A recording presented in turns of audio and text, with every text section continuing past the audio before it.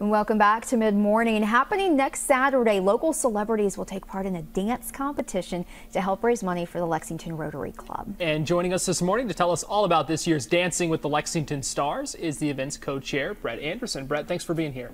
Hi, nice to meet you. Thanks for having me. Yeah, you're calling this the $1 million competition? The $1 million year, where this is our 11th year, and in the entirety of our of the existence of this event, we will now eclipse the $1 million mark of funds earned.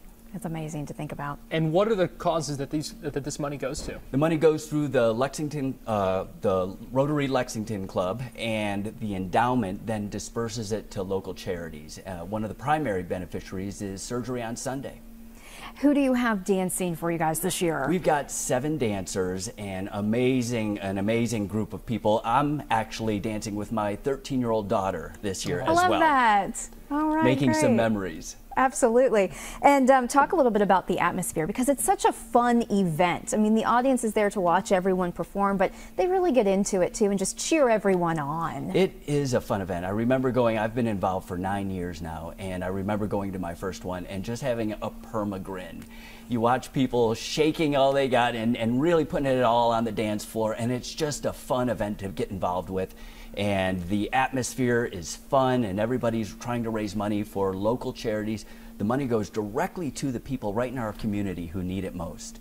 What can folks expect from this year's event? Well, it's at the castle, so you can feel like a king or a queen when you attend, and we're going to have gourmet food, tons of entertainment, and it's a great way to raise money, but really you almost forget about the fundraiser because there's just so much fun.